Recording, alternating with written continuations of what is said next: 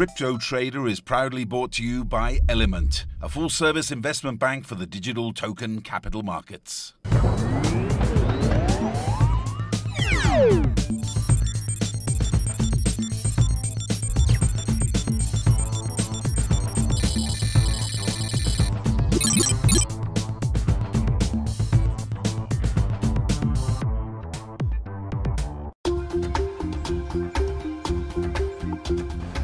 The Rothschilds were the godfathers of the traditional banking system, so it seems pretty apt that we start the second part of our Israel coverage right here on Rothschild Boulevard.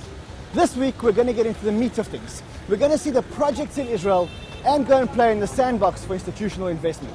This is an episode you don't want to miss, so stay tuned. If you've been watching Crypto Trader lately, you'll see that we're one of the few outlets covering everything crypto related. We examine conferences, influencers, ICOs, regulation, speculation, institutions, devs code, and now of course blockchain use cases. This week we see actual working products built using blockchain. So, before launch, this is the lab. You'll meet Moshe Chogeg and his CERN Lab's secretive cell phone. Armed. In a world exclusive, we'll debut the most eye-opening file compression software used building the blockchain. It'll make you think that Pied Piper may be real. Unbelievable. Forget about the blockchain and the permissions and the tokens. You'll see just how big and ever-expanding eToro is.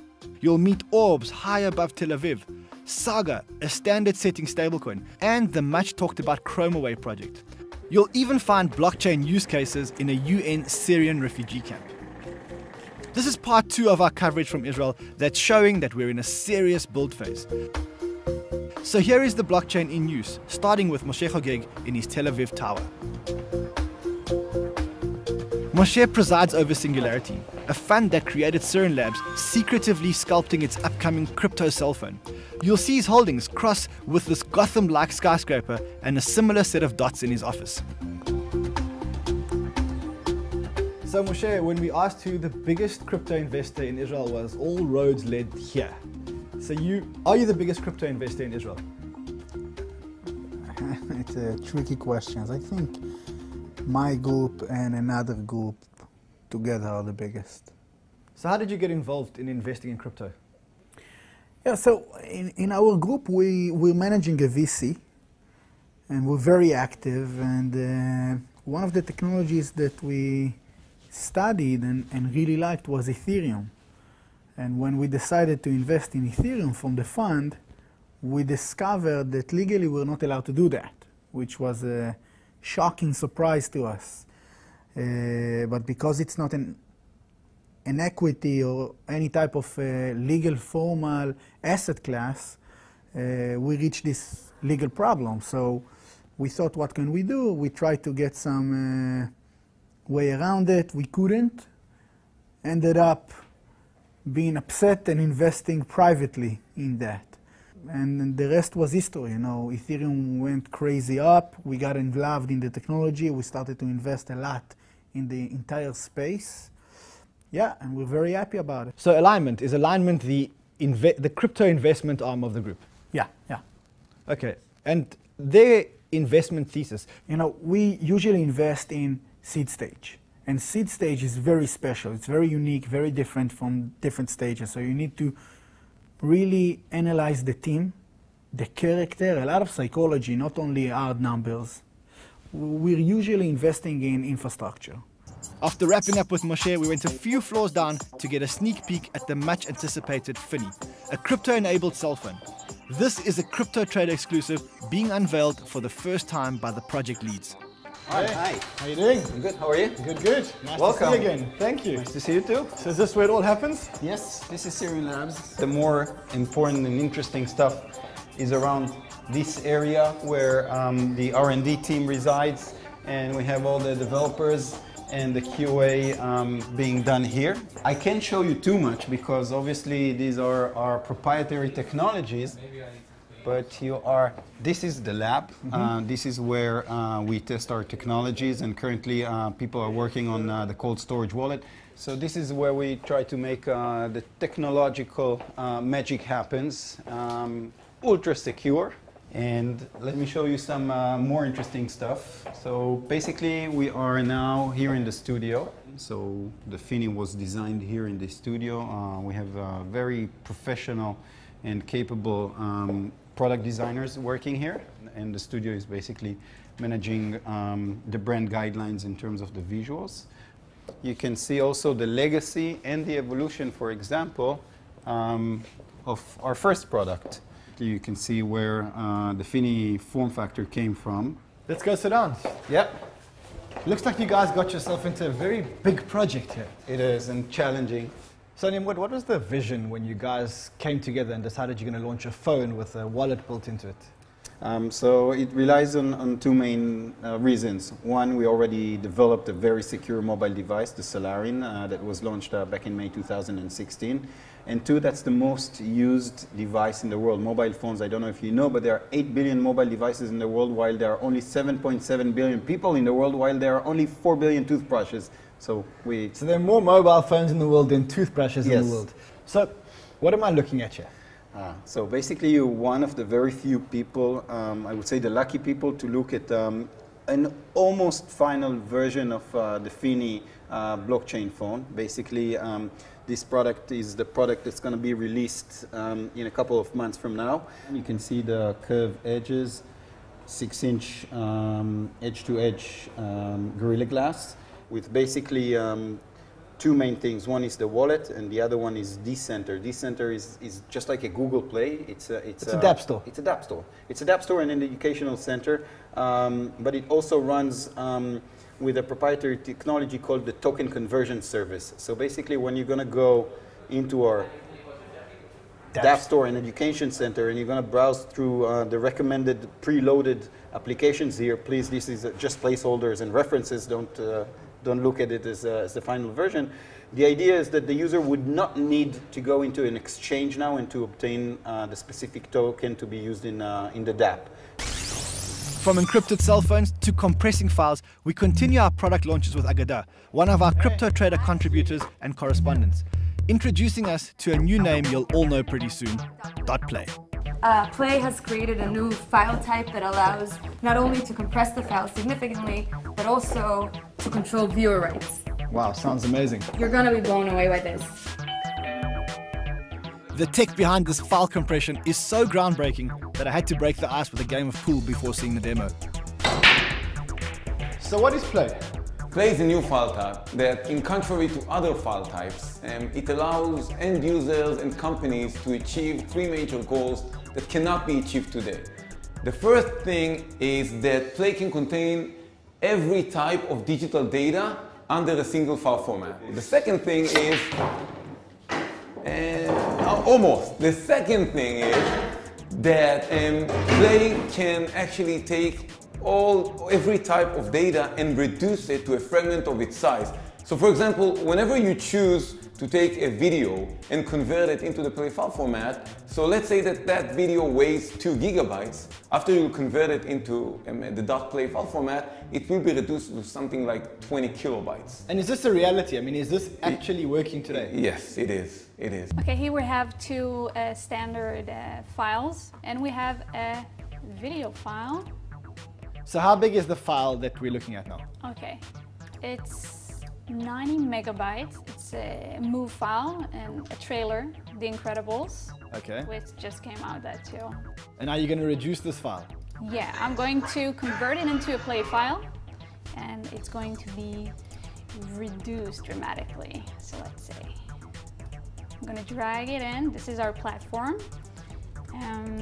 Now when it's uploading, I'm going to choose how many times I want the person I'm sending it to open the file, to be able to open the file, and how long I want him or she to watch it. Put on 30 minutes. I turn on acceleration, which utilizes the GPU instead of CPU. So it took 10 seconds to compress the file. Yeah. How big is the new file? The new file is 472 bytes. So you reduced 90 megabytes in 10 seconds to 472 bytes. Exactly. That's incredible. And now it's time to go to alignment. We went back to Moshe's Singularity, this time to meet Roy, one of his lead funders. This time we wanted to get some real funding insight. So Roy, Alignment Group, you guys are the investment arm of the Singularity establishment. What are the type of investments that you guys make? What we like to feel is the common denominator is an infrastructure perspective. We believe the real opportunity right now is to help propagate blockchain by improving the user experience and bringing it to the mainstream. Let's talk about the investments that you're making outside of the stable that is currently inside this building. Mm-hmm. What else are you investing in? The way we like to look at it is that we invest in entrepreneurs. We're very pro-entrepreneur. We're very quick with our decision making. The diligence we perform is on the team and the quality of the team, and often we invest in serial entrepreneurs and teams with serial technologists. So take, for example, a company that we're very happy and proud of is Platin. They're developing a proof of location protocol. We believe that is the type of opportunity we should be supporting both with capital raising and value-added services in terms of marketing, business development, and these sorts of things. What are your other investments? We have a number of things. Another company we're very excited about is called Space Mesh. It's developing an OS for the blockchain, if you will. There's Orbs, I'm sure you've heard of. We're also invested in a variety of more passive type of investments, such as Cardano, such as Telegram, Tezos, EOS, and these sorts of companies. What other investments excite you? Another one that really excites us is Dawn. What Dawn is doing is taking a security approach to real estate. And what's exciting there is not just the general opportunity that they're going about, but the team that we can help build that business out. And if I understand correctly, one of your ventures is to start a blockchain-only TV channel. Correct. What we are actually building is a new blockchain-based media organization with a TV channel at its core. What we believe is the opportunity is to bring blockchain to the mainstream audience by normalizing the subject matter and the space in general through the companies and the people building it. So this TV channel that you guys are starting, is it something that we can expect in the near future? But yes, you can go to blocktv.com and you can sign up and we'll notify you when we're launching. Roy, it's such a pleasure having you on Crypto Trader. Likewise. A few floors up, Roy and Singularity help fund Stocks, a decentralized prediction market charting a new course with crypto. Good, let me show you, man. This is our marketing team. I'm working on the next features, getting us more users to the more than 200,000 that we already have. And this is our development team working on the next version with major improvements to the application and system. How many developers work here? How many engineers? We have about 12 developers working here. Okay. Cool features, improving the UI, improving the blockchain and connections. This is our product and UI team. Awesome. Well, let's go sit down. Yeah, sure. So Yossi, before we start, you said something like 200,000 users. That's correct. Is there a DApp that has 200,000 users? Not that I'm aware of. So are you guys a DApp? We are a DApp in some ways. We're not 100% connected to the blockchain. We're not a completely decentralized DApp, but we have connection to the blockchain where we think there's a value to being on the blockchain. Okay, so what exactly is Stocks? Stocks is a blockchain prediction markets platform. It's Ethereum based and open source where anybody using a skill knowledge can generate this portion of stake by predicting the outcome of future events. Okay, prediction markets, I think the most famous token in prediction markets is certainly the Ogre platform with the rep token. What are prediction markets and why are they so important?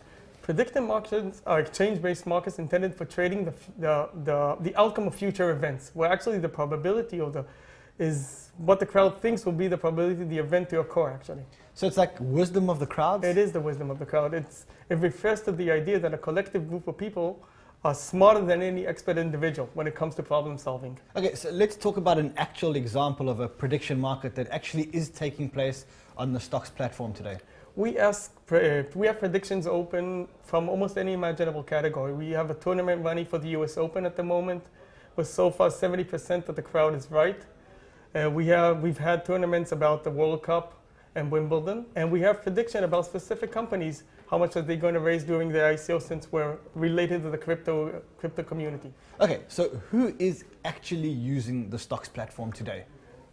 Our 200,000 users are consistent mainly from the blockchain community, because we're working with a token, the STX token, which is the engine behind Stocks, So in order to work on stocks, you need to have the STX token. So most of our community is from the crypto one, but we're slowly reaching out to the masses. That's where we can bring the numbers, the 200,000. Then not all of them are from the crypto community. Now, you guys did a token, a sale, or a capital raise last year. Correct. How much money did you raise? We raised 148,000 ethers. 148,000 ETH. And which were equivalent to $34 million at the day. Did you cash out the ETH for US dollars? Some of it, of course, that's what we pay for the rent here. Okay, awesome. Any plans to decentralize? We're walking slowly with the infrastructure. As the infrastructure moves forward in the technology, we are constantly looking for solutions for being more and more decentralized. And if our viewers want to get more information about stocks and maybe even participate in some prediction markets, where can they go? Well, you can just come to our website, stocks.com. That's stocks, S-T-O? STOX.com. That's stocks.com. Stocks.com. Yes, it's been a great pleasure having you. Thank you very much for having me here. Next, a few floors down, and this time it's Saga, a stable coin that various VCs, including Agadar's iCapital and Singularity, teamed up to fund, starting with its founder playing the piano in his office.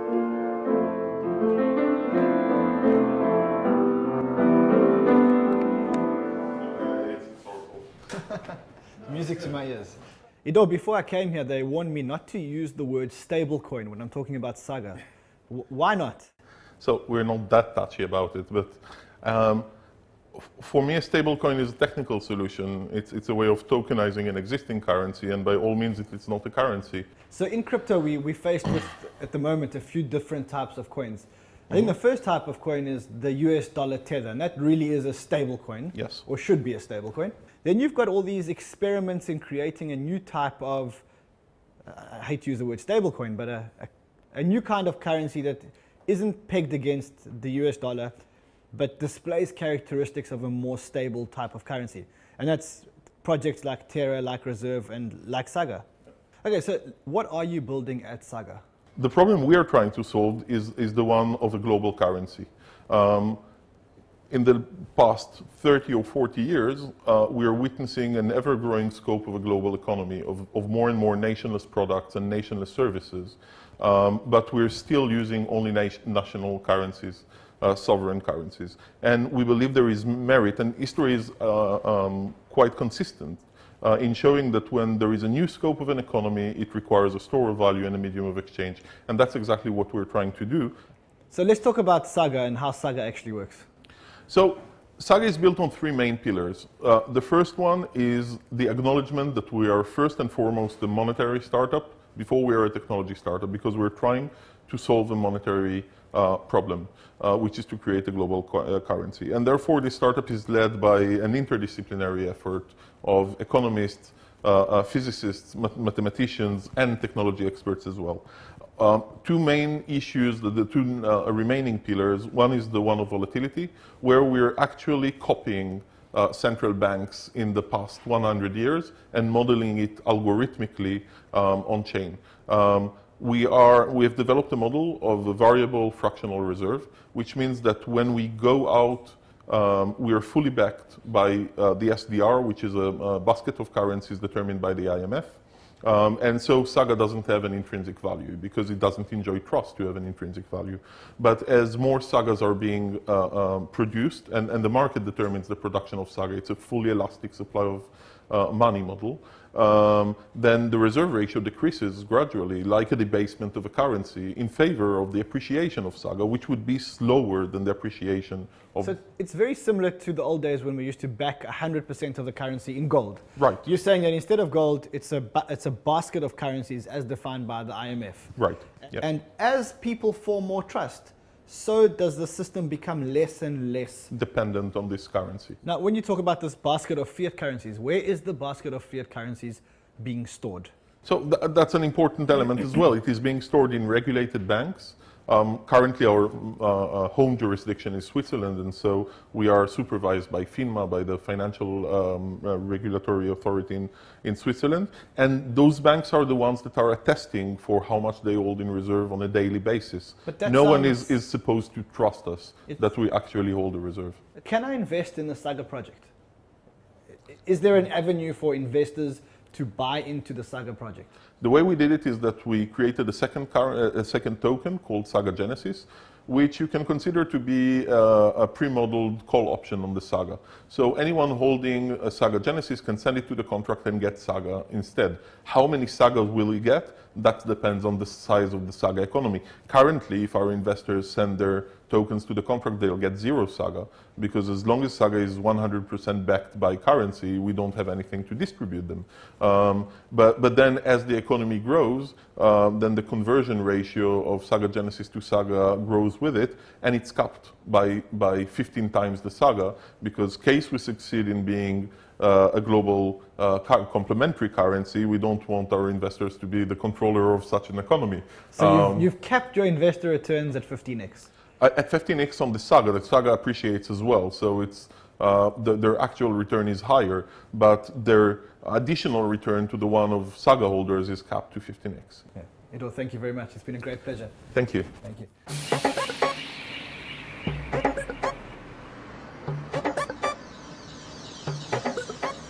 It's been a long and winding road covering all things Israel. And to wind down, we're in Jaffa, the old city of Tel Aviv, to meet the much talked about ChromeAway, a project who's distributed worldwide, but their founder came to meet me for a cup of coffee. After spending my days here in Tel Aviv going from office to office and meeting the most exciting blockchain projects, I decided I need some time out and to catch a cup of Arab coffee in the old city of Jaffa. I'm here with Or Perelman, who's the COO and founder of ChromeAway. Oh, it's so good to see you. Tell us what ChromeAway actually is. Well, so we started really early back in the early days 2014. And most recently we developed a new kind of blockchain which we call Chromopolis. And what we basically do is combining relational databases with blockchains. Now, a lot of our viewers aren't very technical people, so what does that mean in non-technical speak, to combine relational databases with blockchains? Well, it gives us a lot of good advantages in terms of other competitive platforms. For example, you don't need to learn any kind of Solidity in order to develop on top of our blockchain. You only need to use SQL, which is basically 80% of the developers in the world actually know how to develop it. So it reduces the lower barrier to entry to the market in a developer point of view. We can host a lot of data in terms of on-chain data. So basically we can, dApps that want to be developed on top of our platform can be actually be hosted in the entire backend of their app on top of us. That's two. Third, there is a big problem in blockchains today where you cannot search on the blockchain, you cannot do normal features that any kind of database does.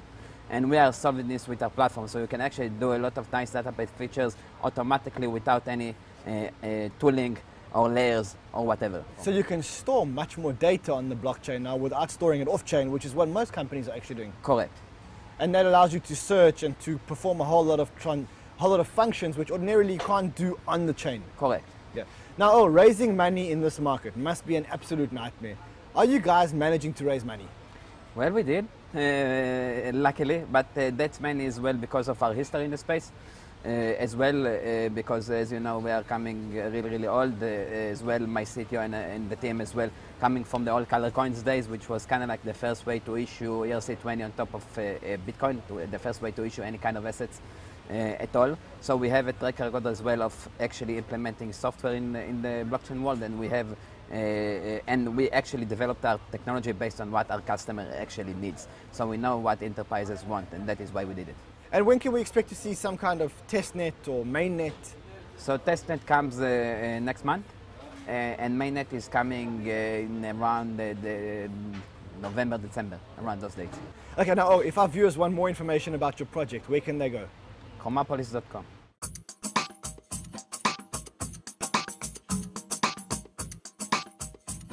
So I'm here with Adrian Bashuk. He's one of the producers of CNBC Crypto Trader, but also a long-time journalist covering war zones and disaster areas. And he's here to help us look for real-world adoption of blockchain.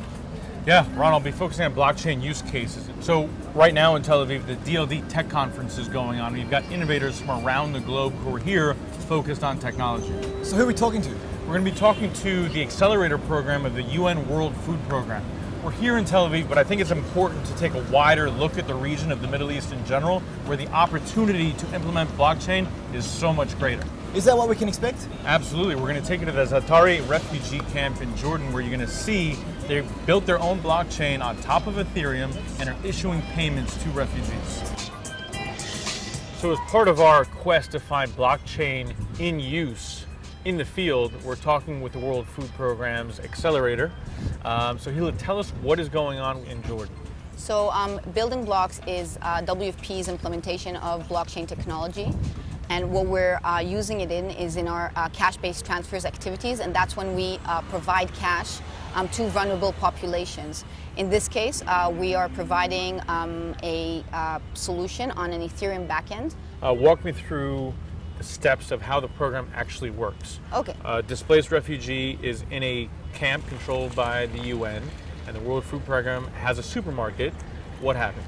When the family goes, buys the food that they need for the family, and then they go to the cashier, and in this case, they get identified using their iris of their eyes. Right. And so then, it's ocular technology. Yeah, and then, yes, and then the system validates that that's the person that has that amount of cash and whether that cash exists in their account, and then they can purchase the food for their families. When you're talking about vulnerable populations, there's none more vulnerable than Syrian refugees that have clearly made headlines over the last number of years. How many people are we talking about being helped by blockchain in this case right now? So right now we're supporting more than 100,000 refugees in 2 refugee camps in Jordan, Zatari and El Azraq. And next you have projected to help even more, yeah? Yeah, so we're planning to scale throughout Jordan, and we're also looking into other locations as the need grows. Let's talk benefits. Yes. Has the World Food Programme saved money by implementing this? In this case, we have seen saving of costs because we are changing the way that we work with the bank. So we still use the bank. The bank is not totally out of the process. Record keeping, for example. Of course, yes, and record keeping is super important. So for us, we can see every time a transaction happens, there's a hash on the blockchain, and it's immutable, and it also is real time, and which is usually very good for us because we can track it and we can make sure the privacy of the information. So yeah. Now, Ran, our host, as you know, is from South Africa, and he's always said that it's Africa and the impoverished and the unbanked that really need the blockchain. So shout out to Ran on that. And that is true, that it is the unbanked that maybe could be banks using a prototype like this, yeah? Well, I think we're also looking into diverse use cases, and I think the topic of unbanked or digital identity is a topic that is very, let's say, discussed quite a lot, but I think there's also still a lot of homework to be done and to find what is the right solution. Now we have a special call out to any devs out there, especially part of the accelerator in the World Food Programme. What are you looking for? You're open to startups, yeah? Yeah, so we're looking for startups from all around the world that have innovations relevant for our operations to end global hunger. So whether you're a startup looking into supply chain, blockchain, artificial intelligence, drone, emergency response, we really are very operational. So we've met a lot of devs at a lot of conferences and heard a lot of hype. We're issuing you a challenge. So if you want to make a difference, apply to innovation.wfp.org to put blockchain in action. That was a real whirlwind tour of Israel. We saw some amazing projects and had a fantastic time. But now it's time for us to fly to Singapore to cover consensus. Until next week, I'll be on Twitter at CryptoManRun, and you should trade well, my friends.